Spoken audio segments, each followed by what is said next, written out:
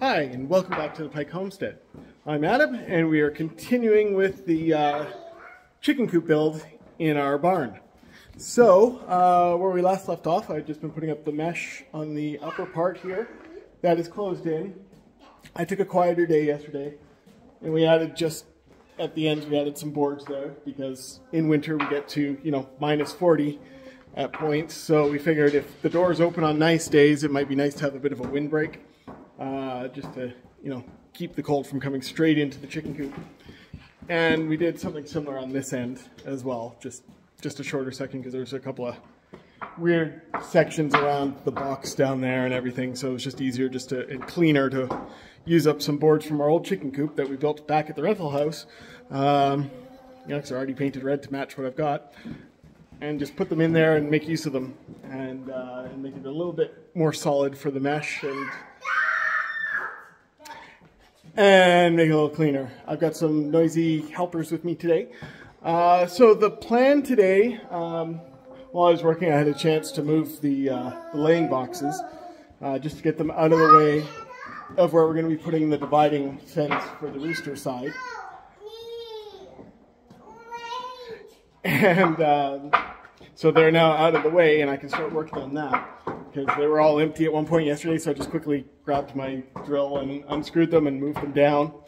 That's not going to be the permanent position for them because we are going to be having a lot more hens, a lot more layers, because we want to have a egg-laying flock and be selling eggs locally at our local markets and stuff. So we're going to ideally have 250 to 300 laying hens. So we're going to need a lot more boxes. So that's just kind of a temporary spot for them. So anyway, my plan today is to get ready to start building the rooster side of the coop.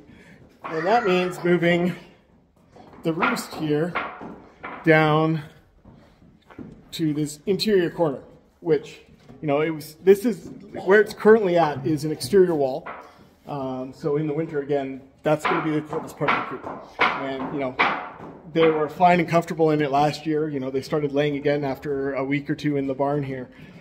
After being out in the cold coop without the heater outside, where the roosters currently are. Well, a big chunk of them. The younger boys are still mixed in with the flock.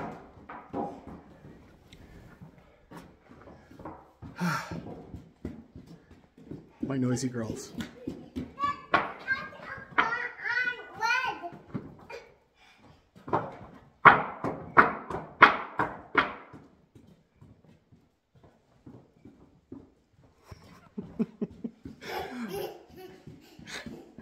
So, anyway, so we're going to move that into the interior wall. So they'll be here in the corner, and right over here near the door is where the heat's going to be coming in from the ducting I'm going to put into the furnace. So it'll be the warmest part.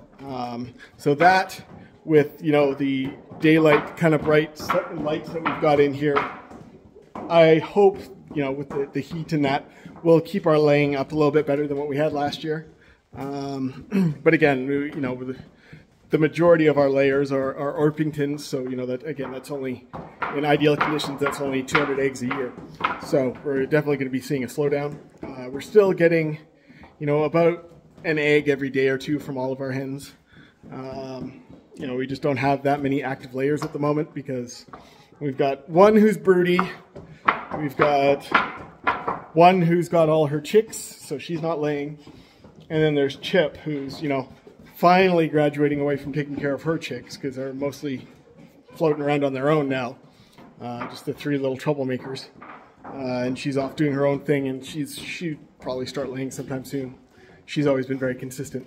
Anyway, the hens seem happy with the move too. Like it's full before we even got in here this morning, so that's a good sign. They're happy with the change. I've been blathering long enough. I'm going to get started, so I want to move the roost bars. I also want to reposition the kind of feed fence here to keep the goats out. I'm going to put it somewhere here in the middle, and yeah, so we can get it out of the way, and I can start building the rooster portion of the coop, and then we can close that in. So ideally, I'm going to get that all moved fairly quickly, get the floor swept up, and then I can start building the framework for the new wall.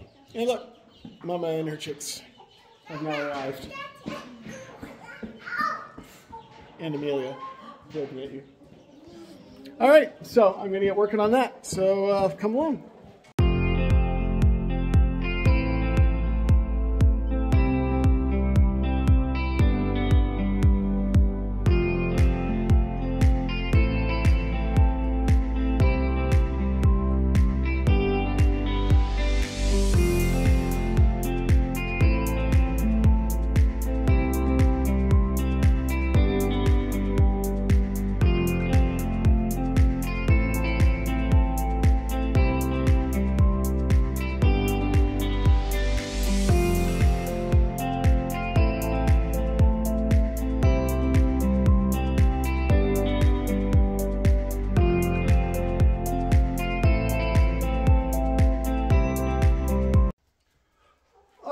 So all that moving is done now.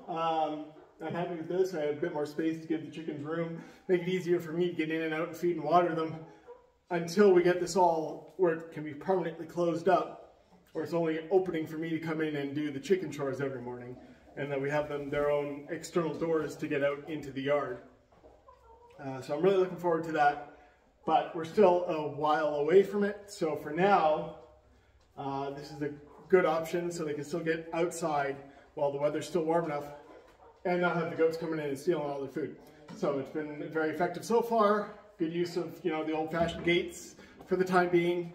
And so yeah, now I can actually get working on cleaning up the rest of the hay and stuff to get going on laying down the new floor and framing for the division in the fence here. So if I can get that done today, that would be fantastic. And there's not a lot to clean up. And then once that's done, I can close up that next fence and start bringing in new bedding for the chickens because they've been without it for a few days now. So I'd like to get that done and sorted out just to keep it cleaner, easier, and yeah, and it will be better overall. So anyway, I'm going to get working on cleaning up and getting prepped to put in the framing for the new sectional wall here.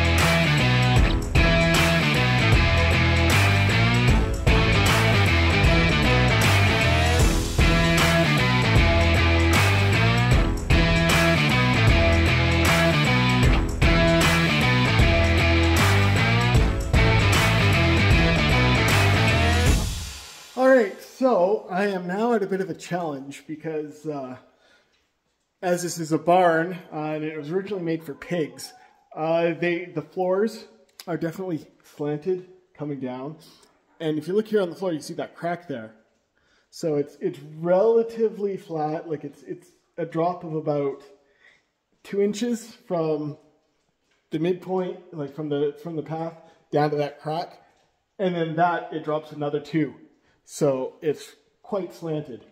Now there is drainage here, right? So it's for cleaning out the stalls and everything, and just wash it down there and get it cleaned out.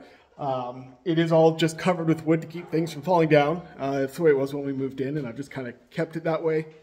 We've got some ideas for a fix on that in the future, but it's not going to be something we get done right away just because I don't really have the materials handy for it. So it's not an issue so far, especially in this corner under the roost, the wood is definitely not as good a condition. So I might just shift some of the boards around just so that in critical areas like that, it's got the better boards. But I'm not gonna do that right now. I'm focusing on this wall. So yes, it's gonna be a challenge because I've got, I've been measuring out, I've blocked it in just so I can get an accurate measure of what I need for my, for the studs for the fence here. So it's a matter of, 87 inches at the wall side here. And then, well, here we've got the venting in this. So this is a flap that you open to get airflow through and vent it, especially in winter when they're stuck in here for a lot. Especially with pigs and everything, you'd want to get the fumes out. And then when we have a lot of chickens in here, we're going to be able to open that too. So I can't really block that off, right? Because we can bring it down and then get some better airflow in and out, which is just to the benefit, even though, it means we might spend more in heating and stuff in winter. The airflow is actually beneficial for the chickens as well. So I've got to have access to be able to open that. And it only drops down like, I don't know, 10 inches. And, but that means that I can't have the ceiling beam just going, like it just goes up to it, so it won't block it. And then, so right, about where that is, that's 92 inches. So that's a shift of what, 5 inches from one side to the other. So that's a fairly significant, transfer. Whereas with this wall, the lowest point was, about, 2 inches off what the highest point was. So it really wasn't that big of an issue, but 5 inches, that's pretty big. So I'm thinking what I'm going to do is I'm just going to have to go through. I will do, like a 92 inch or 91 inch cut on this end and an 87 inch cut on this end, and then just measure up my, at my 4 foot marks for the others and cut them to size and see if I can't get it up. So I think that's what I'll do. And even still, if you look down here, that's going to be floating. Like that's not even pressed all the way to the floor. And I'm not going to worry about that because I'm going to be putting boarding like that along the bottom, so I can kind of cut that to the shape and have it level across the top. Because yeah, we're going to have the nesting boxes on this wall, kind of helping build a barrier between the roosters and the rest of the hens here, just to keep the peace a little bit better. So I'll have a foot of boarding along the bottom here, and then I'll have nesting boxes on top of that, and that should block off everything. So anyway, I am going to continue on here. I've got my measurements on what I need to cut, and I will try to kind of Tetris this in here and see if it works.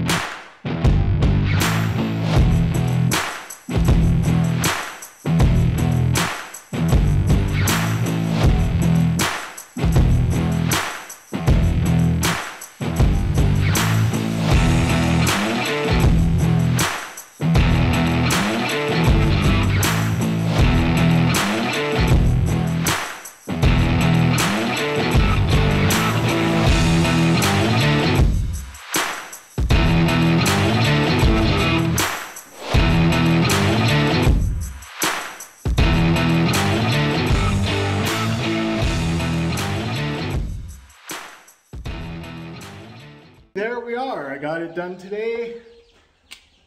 Got the structure up for the the last fence to build in.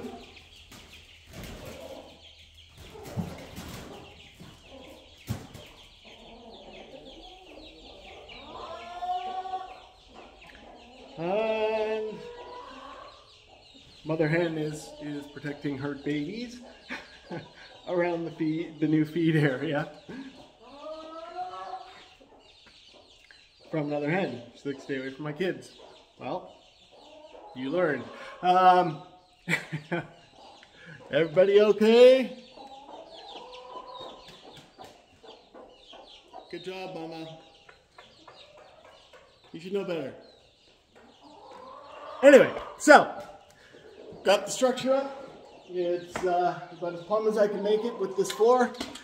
And yeah, we are ready to start building in a separate building here. And get a coop for the boys. But we're trucking right along to get ready for winter here. And I'm happy with the progress. So yeah. Come back with me tomorrow and we'll start putting up more mesh and some more baseboarding. All right, thanks for hanging out with me today, and we'll see you tomorrow.